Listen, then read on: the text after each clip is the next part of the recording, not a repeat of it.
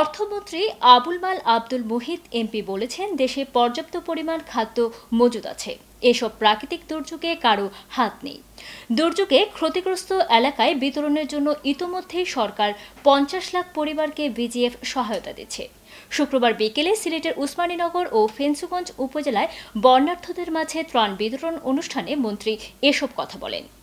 লিটন চৌধুরীর ক্যামেরায় সিলেট থেকে বিস্তারিত হুসাইন আহমদ সুজাদের রিপোর্টে। সিলেটের বন্যায় ক্ষতিগ্রস্ত ফেঞ্চুগঞ্জ ও ওসমানীনগর উপজেলায় শুক্রবার ত্রাণ বিতরণ করেন অর্থমন্ত্রী আবুল মাল আব্দুল মুহিত এমপি। ত্রাণ বিতরণ অনুষ্ঠানে অর্থমন্ত্রী বলেন, সরকার দুর্গত মানুষের জন্য পর্যাপ্ত ত্রাণ দেওয়ার কার্যক্রম চালিয়ে যাচ্ছে এবং দুর্গত মানুষের পাশে অতীতে যেমন ছিল সরকার, বর্তমানে তেমনই আছে, ভবিষ্যতেও থাকবে। সরকারের হাতে খাদ্য, অর্থ তার যথেষ্ট মজুদ আছে, এটা নিয়ে কোনো চিন্তা করার কারণ নাই। এটা সাময়িক সমস্যা এবং এই সাময়িক সমস্যাটা সাময়িকভাবে এটাকে এর মোকাবেলা করা হচ্ছে।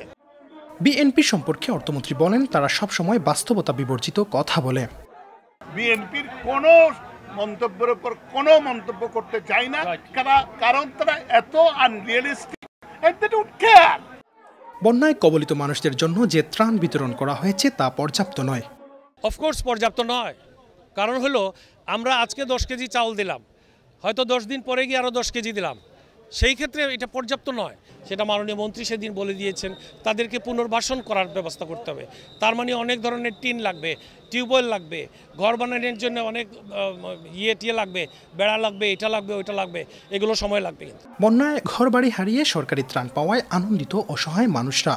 চাউল ভাইয়া খুশি হয়েছি, ঠিকও আছে, আমার বাড়ি ঘর নিচে কি গাঙ্গে বন্যা নিচে আমি চাউল ভাইয়া খুশ হয়েছি। আল্লাহর দরবার, আল্লাহ দিলে লইয়া খাইমু, আল্লাহর কাছে খুশি থাকমু। ত্রাণ বিতরণের সময় আরও উপস্থিত ছিলেন আমাতুল কিবরিয়া চৌধুরী কিয়া এমপি, মহানগর আওয়ামী লীগের সভাপতি সাবেক মেয়র বদরুদ্দিন আহমেদ কামরান, সিলেট জেলা আওয়ামী লীগের সাধারণ সম্পাদক শফিকুর রহমান চৌধুরী, মহানগর আওয়ামী লীগের সাধারণ সম্পাদক আসাদুদ্দিন আহমেদ, সিলেট জেলা প্রশাসক রাহাত আনোয়ার সহ প্রশাসনের ঊর্ধ্বতন কর্মকর্তারা। হুসাইন আহমেদ সুজাত, চ্যানেল এস নিউজ, সিলেট।